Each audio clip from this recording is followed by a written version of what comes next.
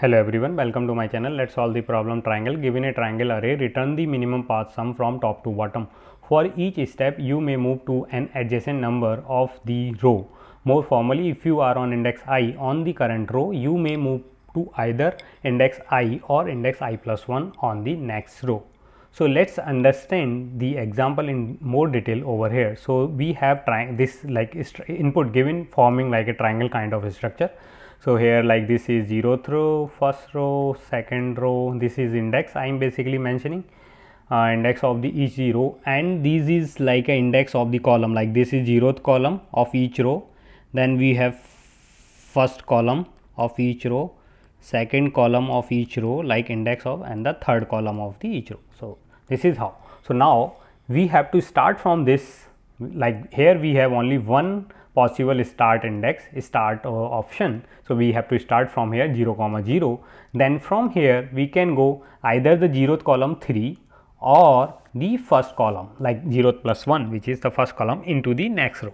So we have to go downward row by row, one by one row, and the column we can choose whichever give us the path sum is minimum. So how we will solve this problem? First, we will try to form the recursive solution of this problem. So if you have already solved some of the famous DP problem, it is very straightforward. You can come up the recursion solution of this problem. So how we will do it? So let's say if I call my recursive function helper, so that helper function will get the input like row number and the column number.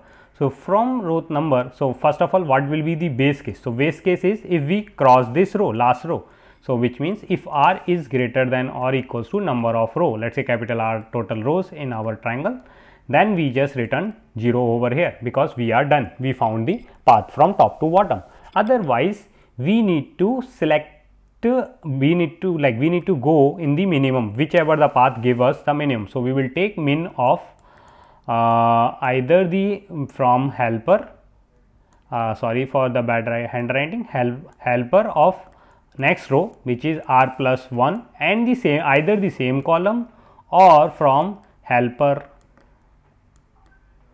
of the next row R plus 1 or the Cth plus 1 column. So this is from these two plus the value on the current cell, like if we are on R comma C, we need to add the value. So let's say input given as a some array or something T. So T of R comma C is the value of the current R at the R comma C. So this is what we will add, and we will keep calling recursively until we hit the base case. Once the base case hit, this recursive, all the recursion call stack will be fold up and we will get the answer. So for this triangle this is underscore like highlighted from the example I took the image. So this is the path which is giving us like 2 to 3, 3 to 5, then 5 to 1. This is the our path which is giving us a minimum sum, which is total is 11. So this is, if I choose, let's say instead of here 3 I go like 3, 2, 4, then 5, then 1, so which is 12. If I go 4, 7, 3, which is more than 12 even. So the overall we have only one path here which is giving us a minimum path sum, which is 11. So this you can pause the video, try to write the recursive code.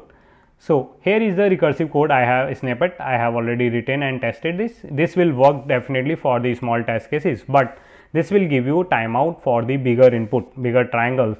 Why? So let's see what will be the time complexity of this solution. Let's say we have R row in our triangle, so we have to go call the R time. So this is R into in each row we have two choices. So in each row, worst case we will have C columns, so there will be 2 raised power C options. So this is the time complexity of this, which is exponential.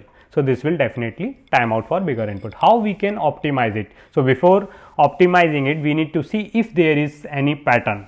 So let's say if I am on this place, which is on the first row, 0th column.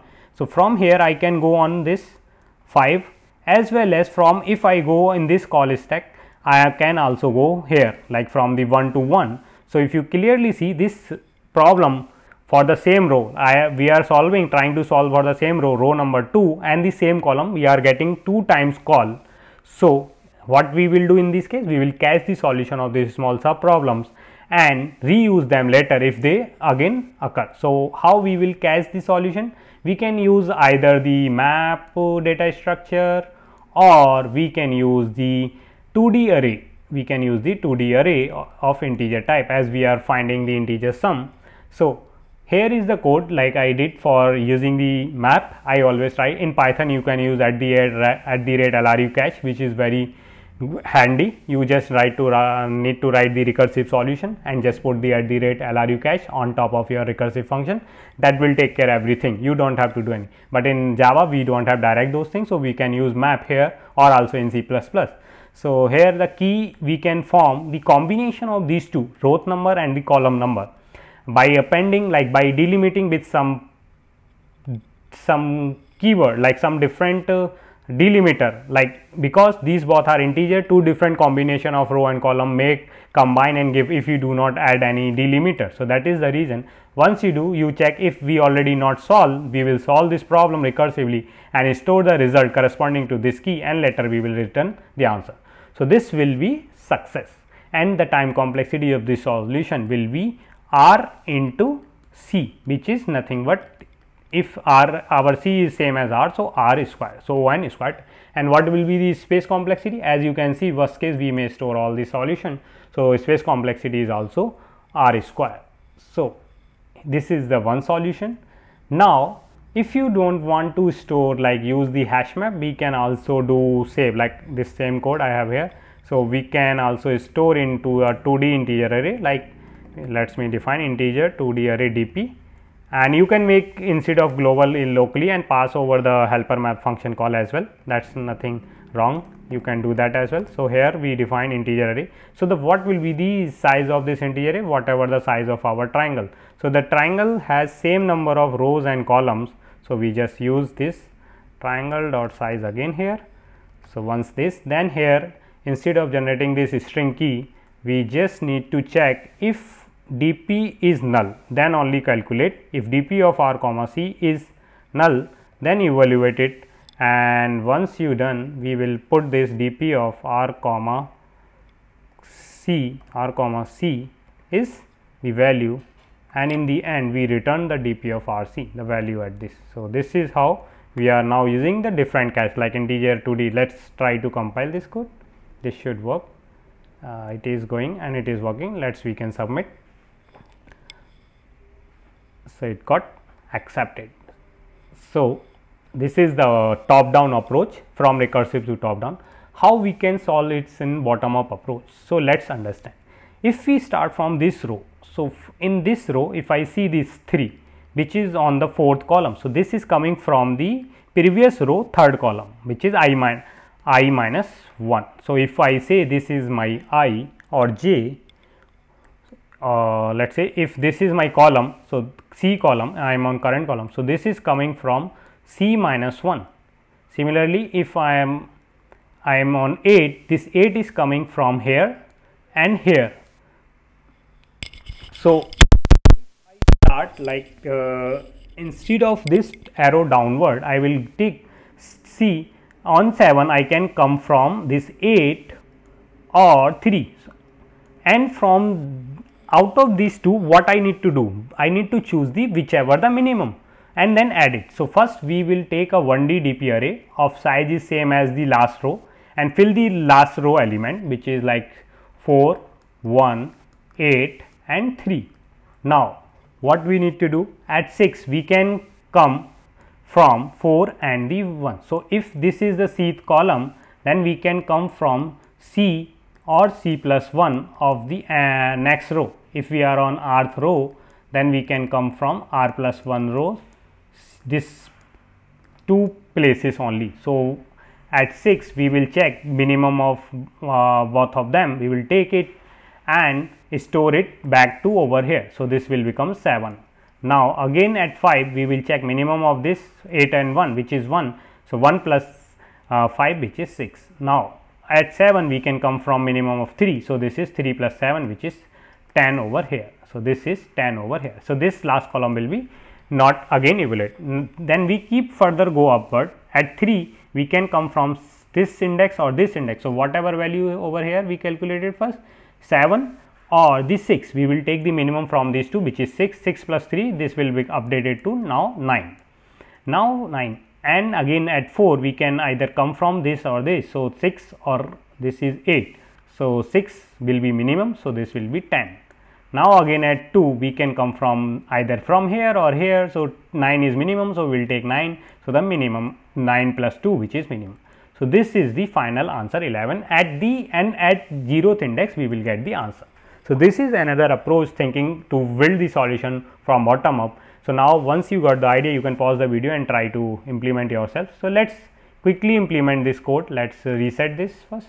So, for code we just need 1D array of dp. So, let me first define the size of our triangle which is let us say n triangle size.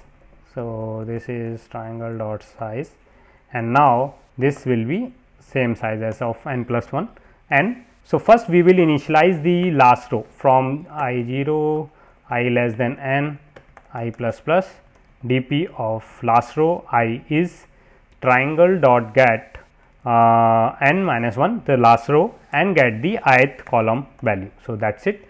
Once this done and so here we have to start from the second last row and I until go is 0th row and I minus minus.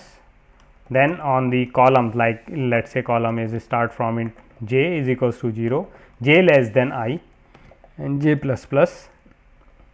Now, dp of j is math dot min dp of j comma dp of j plus 1 plus the value at that row which is I dot get at that column j. So, once we done we just return dp of 0 that will have the minimum pass sum. So, let us compile this code bottom up approach code.